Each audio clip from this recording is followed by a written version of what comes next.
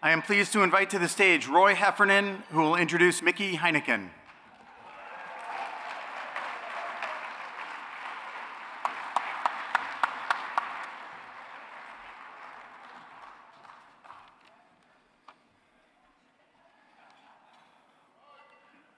How amazing is our Panther football team this year at 8-0? My goodness. So excited, so excited. Coach Ritter and his staff are knocking on the door of the first undefeated 9-0 season ever in the history of Mid. I don't mind talking about it. They're getting ready. The boys are ready. More importantly, I've come to learn of the class and strong character of our current team. Ritt and his staff have done a terrific job there. I also would add that this level of success does not happen without the foundation that Mickey built over his 28 years of coaching, leading, and mentoring so many, including Coach Ritter and our AD, Aaron Quinn. As Coach Ritt took over the reins in 2001, I know that he was bracing himself for regular comments from his former coach, Mick. Ritt could count on that cowboy hat sitting at the 50-yard line, regardless of the weather. We all knew that Mick would not be able to help himself. True to form, the post-game feedback from Mick started on that very first Saturday and has not abated since. Truth be told, Ritt hangs on to every word from Mick and has always valued his advice. Mick has come by his propensity to share his game critique honestly. You see, back in the 70s when Mick started his long tenure here, he would come off the field basking in his latest victory, and his savvy mom, Vera, who was about 4'0", would look up at Mick and say, "Why did you run the counter crisscross in the third play of the second quarter?" With this Hall of Fame award, while this Hall of Fame award is athletics-based, Mick has proven himself to be an all-around Hall of Famer. Of course, Mick is a Hall of Fame coach. He's never ceased finding ways to coach and motivate along the way. Just look at the obstacle course that he has disguised as his front walkway at his home. He has cleverly designed it to challenge Carol to maintain her agility. Carol has taken some falls of late, actually quite nasty falls, and I'm not sure she's quite living up to the preseason hype. But to Mick's credit, he has stuck by her and not cut her from the team. It's an excellent decision, Coach. Beyond athletics, he's also a Hall of Fame dad to Kevin, Dawn, and Kerry. He's a Hall of Fame community leader for the college and for the town of Middlebury. And he is a Hall of Fame writer, as demonstrated by his travel blog, where he humbly refers to himself as the dude. And he refers to his amazing travel companion, Carol, as the chick. If anyone can justify that nickname, it is his beautiful wife, Carol. Mick is also a Hall of Fame and skilled carpenter, as showcased by his dedication and leadership with the local Habitat for Humanity. In a similar manner that we are always parents, regardless of the age of the child, Mick is always our coach. His coaching now takes the form of a loyal friend, mentor, and leader to all of his former players. Our Panther family recently lost one of our very own. This year, J.B. Hayes died of ALS. Prior to his death, JB's friends and his fans got together at a Boston microbrewery, and Mick drove his 8 hours to and from this gathering to make sure that he was there with his authentic caring and genuine love. And Mick exhibits that time and time again and it stands as a blueprint for each of us, his players and his fans, on how to live our lives. He continually demonstrates a powerful way to treat each other with respect, loyalty, and care. I'm not sure that Mick fully appreciates the powerful impact that he has upon each one of us. So have you ever been asked, why did you choose Middlebury? Have you been asked, why are you so loyal to your college? How about what it means to have a coach whose on-field prowess pales in comparison to the values that we all learned from him? Let me introduce to you our beloved coach and all-around Hall of Famer, Mickey Heinecken.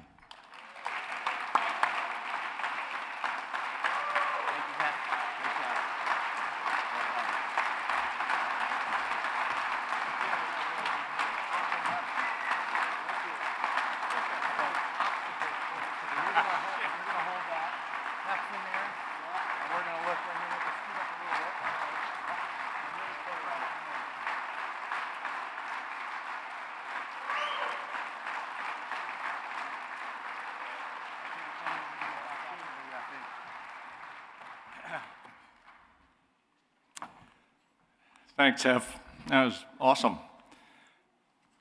Don't worry, I'm not going to do poetry.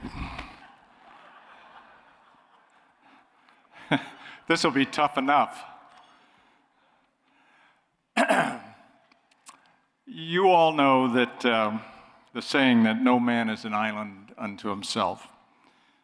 In truth, all of us being honored here tonight are living examples of that statement.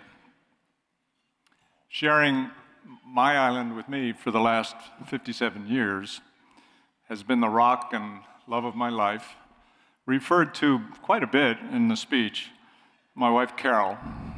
It's time for you to be honored.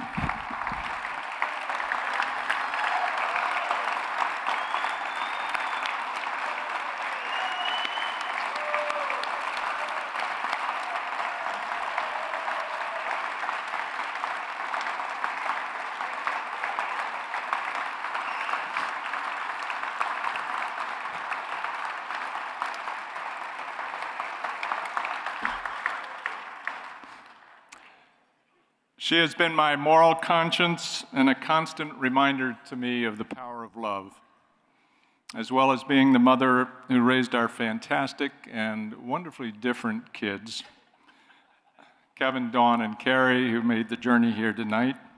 And together right now, Carol and I are enjoying seeing our grandkids, Haley, Tyler, Lindsay, and Keegan, and delighting in the process of watching them grow up in front of our very eyes. None of the athletes that are being honored here tonight, in fact, I would say none of you would be who you are tonight if it wasn't for the fact that a whole bunch of different folks added their own special ingredients to the recipe that was eventually mixed together and became you in your own unique self. That has certainly been the case for me. I've been blessed, I was blessed, by having coaches at the high school and college level who were committed educators in the truest sense of the word, and in their own subtle ways were responsible for me choosing a coaching career. I will be forever grateful to Dave Nelson, Tubby Raymond, and Mike Clute, who were my college coaches, for instilling in me an appreciation for the unique values that the game of football brings with it. I've also been able to work under ADs, Dick Coleman, Tom Lawson, Russ Riley, who always had my back. I'm very proud to have served with the coaching staffs that these men created here at Middlebury, and I cherish the friendship that formed with all my peers, most of whom are here tonight, over my 30 years of coaching at Middlebury College. by pure luck, and it literally is just pure luck, I lived in a gilded age of athletics, both as a player and as a coach. Youth sports had not yet run amok. There was no such thing as an elite 8-year-old soccer team. A camp was where you went to canoe, to hike, and have fun.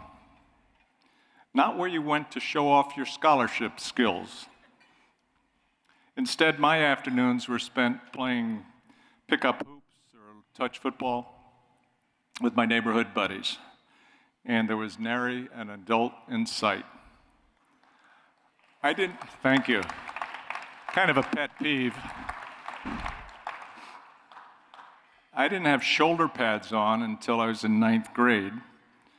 And then when I put them on, I actually used them to block somebody. They weren't handholds for some defensive linemen to use when they were rushing the passer. Now that's kind of an inside joke just for the few coaches that are here, but they understand, and I put that in just for you, Rit. Having a chance to come to Middlebury and coach here was a fulfillment of a dream come true. In many ways, Carol and I came of age here as we watched our kids grow up and leave the area, and we became part of a resilient and wonderful community. It seems like only yesterday that Carol and I were driving up Route 30 for our job interview, and I walked into, later on, to my first meeting with a group of shaggy, long-haired, hippie-looking players in Monroe Lounge. This was 1973. I was wearing my peace belt back then, while spiting off some crazy talk about the pursuit of excellence. I was the first of many players, groups of players, to hear my incessant plea for them to pursue excellence, not just on the football field, but in all aspects of their life. I cherished the challenge of delivering that message, and now take great pride in seeing that message being received by so many. For those of you that journeyed here tonight, thank you for being part of that. The journey from my first meeting until my last game as a Panther was not traveled alone.